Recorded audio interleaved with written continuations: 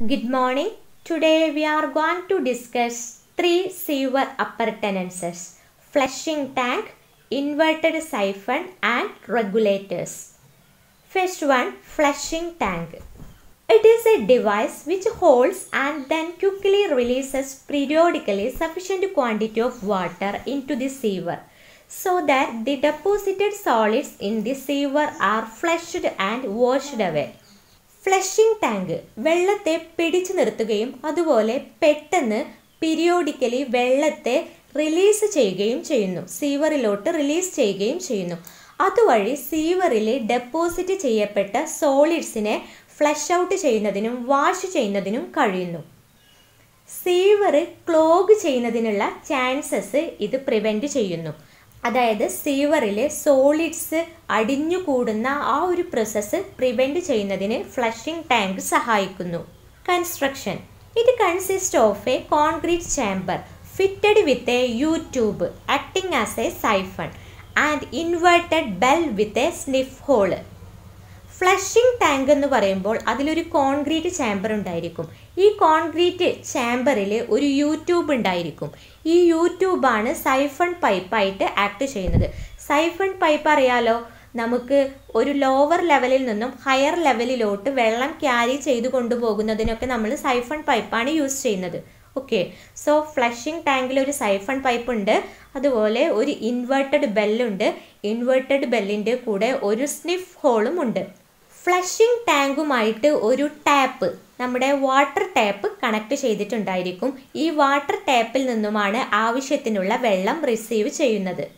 ഫിഗറിൽ 1 എന്ന് മാർക്ക് ചെയ്തിട്ടുള്ളതാണ് വാട്ടർ ടാപ്പ്, 4 എന്ന് മാർക്ക് ചെയ്തിട്ടുള്ളതാണ് സൈഫൺ പൈപ്പ്, 3 എന്ന് മാർക്ക് ചെയ്തിട്ടുള്ളത് സ്നിഫ് ഹോളാണ്, 2 എന്ന് മാർക്ക് ചെയ്തിട്ടുള്ളത് ഇൻവേർട്ടഡ് ബെല്ലാണ്. സൈഫണിൻ്റെ ഡിസ്ചാർജിങ് ലെഗ് സീവറുമായിട്ട് കണക്ട് ചെയ്തിട്ടുണ്ട്. അതായത് 6 എന്ന് മാർക്ക് ചെയ്തിട്ടുള്ളതാണ് സീവർ. സോ സൈഫണിൻ്റെ ഡിസ്ചാർജിങ് ലെഗ് നിങ്ങൾക്ക് ക്ലിയർ ആയി കാണും. 5 എന്ന് കാണിച്ചിട്ടുള്ളതാണ് ഓവർഫ്ലോ പൈപ്പ്. ഫ്ലഷിംഗ് ടാങ്കിൽ ഓവർഫ്ലോ പൈപ്പും ഫിറ്റ് ചെയ്തിട്ടുണ്ട്. വർക്കിംഗ്. എങ്ങനെയാണ് ഒരു ഫ്ലഷിംഗ് ടാങ്ക് വർക്ക് ചെയ്യുന്നതെന്ന് നോക്കാം. As the water rises in the tank some air is entrapped in the bell and further rice in the water level compresses the air inside. ടാങ്കിൽ വെള്ളം ഉയരുക വഴി ബെല്ലിൽ, inverted ബെല്ലിൽ air entrap ചെയ്യപ്പെടും. Okay, വീണ്ടും ടാങ്കിൽ വെള്ളം ഉയരുമ്പോൾ ഈ വെള്ളത്തിൻ്റെ ഒരു പ്രഷർ കാരണം ബെല്ലിനുള്ളിലുള്ള എയർ കംപ്രസ് ചെയ്യപ്പെടും. It is so designed that when water reaches the overflow level, siphonic action starts automatically and water is quickly released into the sewer causing flushing.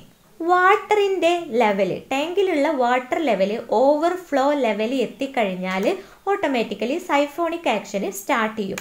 അങ്ങനെ വാട്ടർ ക്വിക്കലി സീവറിലോട്ട് റിലീസ് ചെയ്യപ്പെടുകയും flushing നടക്കുകയും ചെയ്യുന്നു.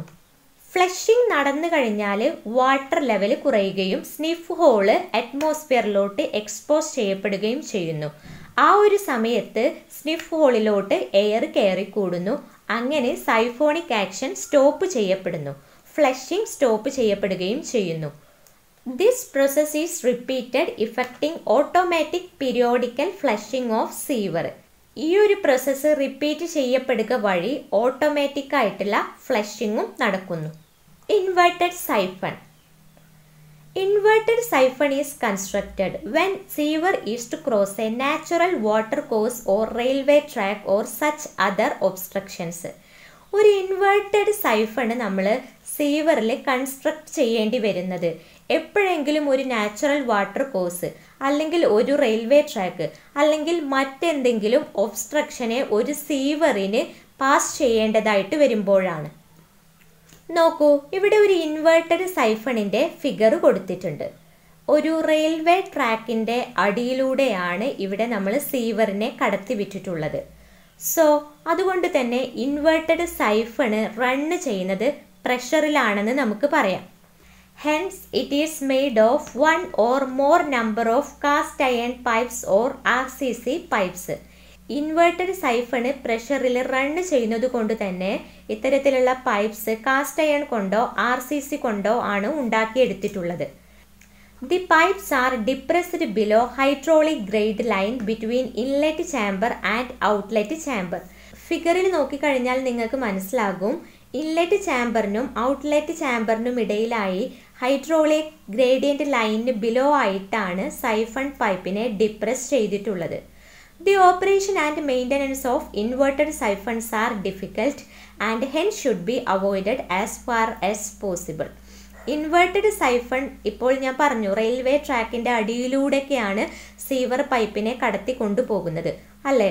അതുകൊണ്ട് തന്നെ ഓപ്പറേഷനും മെയിൻ്റനൻസും ഡിഫിക്കൽട്ടാണ്. കഴിവതും ഇത്തരത്തിലുള്ള cases ഒഴിവാക്കുകയാണ് നല്ലത്. Self cleansing velocity of 1 meter/second is to be maintained to avoid deposition of solids.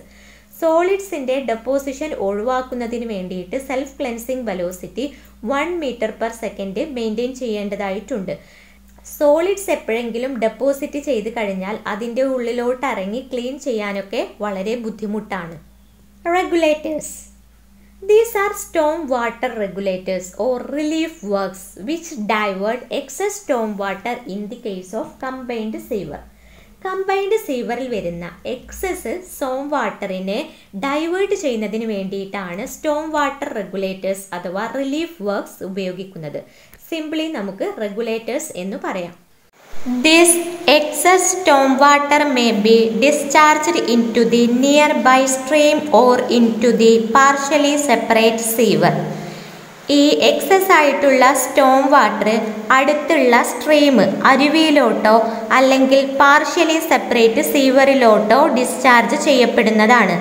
Storm regulators may be of the following 3 types. Those are overflow weir, leaping weir and siphon spillway.